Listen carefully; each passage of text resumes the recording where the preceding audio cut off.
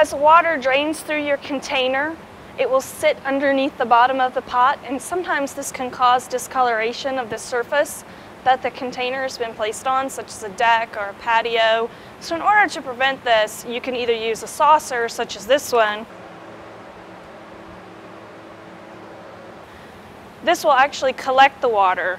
The one disadvantage to this is that if you have very large plants, you need to empty the water out after you water your plants. Otherwise, this can become a breeding ground for mosquitoes.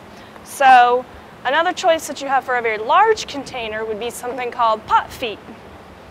So these are just little clay blocks that sit